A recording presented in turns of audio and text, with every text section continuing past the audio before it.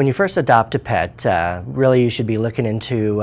what type of veterinarian that you're looking for, what kind of services that are being offered, whether you're looking for just a clinic for vaccinations, whether you're looking for a long-term veterinarian, and you really need to be looking for